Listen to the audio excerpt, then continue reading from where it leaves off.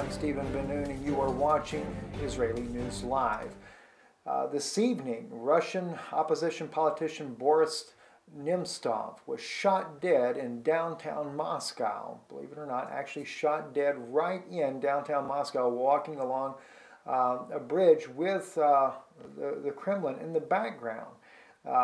Several articles have been reporting this. The TASS Russian news agency reported this as well. So the opposition and stage figure, deputy of regional legislature and Yaroslavl City Duma, Boris Nemtsov, was shot dead in downtown Moscow overnight to Saturday with 4 shots from a handgun from a car passing by him. Law enforcement agencies said, according to the preliminary data, an unknown assailant made a few shots at Nemtsov when the latter was walking along the Bolshoi Moshvotsky Bridge. Nemtsov was a co-chair in the RPR Parnas party. He had held a number of governmental positions in the 1990s, including he was a deputy prime minister for Boris Yeltsin. He's also a very big critic of Vladmir Putin, the current president of Russia, and he was 55 years old. There was a staged this Sunday. They were staging a march in protest to certain issues going on in politics there.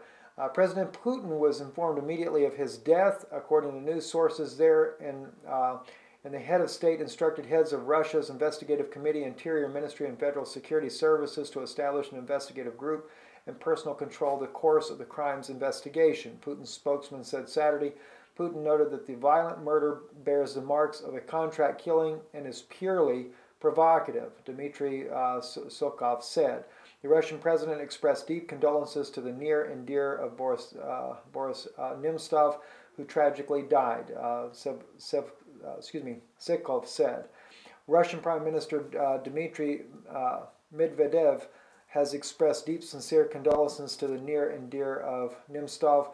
Medvedev's spokesman Natalia Timokov said Saturday. There's just a lot of suspicion that is swirling around his death because he is an opposition leader. In another news article here on Vox their website .com, their headline says Russian opposition leader and Putin critic Boris Nemtsov shot dead in Moscow. So it's obvious that there are going to be some finger pointing, and no doubt the reason why President Putin is also wanting to have an investigative and be on top of the investigative to see what goes on, because naturally when your opponent, someone that voices opposition against your own particular practices, certainly casts a weary eye upon President Putin. So he said he would be over this investigation personally in this.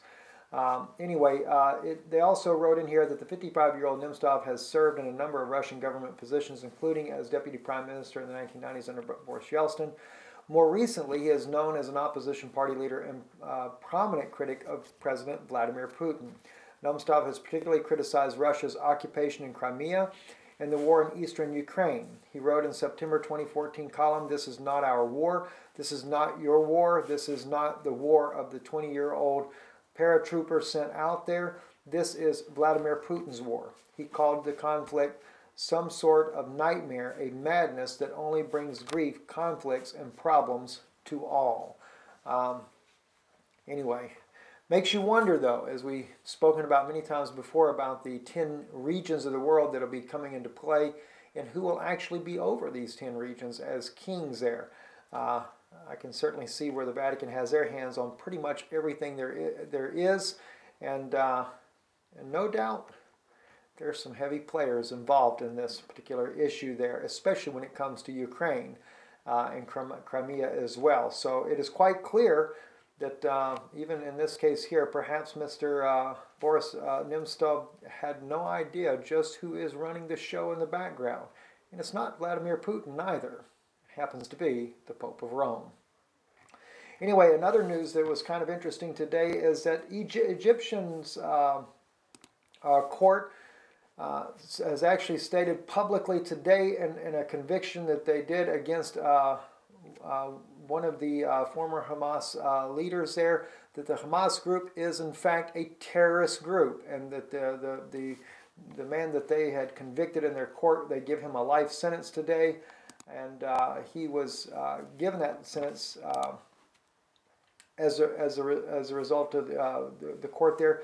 They said that the terrorist group is part of the Muslim Brotherhood, and the Brotherhood's Badi was sentenced to life in jail.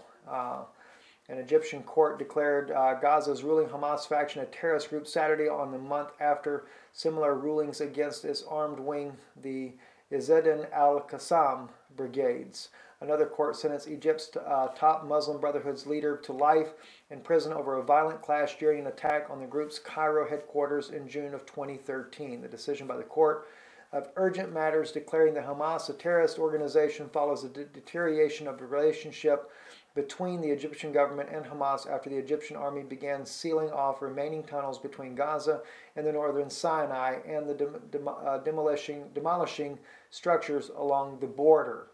That was reported on Arutz Shiva, Israel National News. And another very serious situation also going on is that Iran is also concluding on their, what they call the Prophet 9, on their final day of war games, that they tested an unspecified weapon. Iran says it fired a new strategic weapon, was allegedly fired on the final day of the Great Prophet 9 exercises in the Persian Gulf. Iran has ended its large-scale Great Prophet 9 exercises in the Persian Gulf, test firing a new strategic weapon which it says will play an important role in the future battle against the U.S.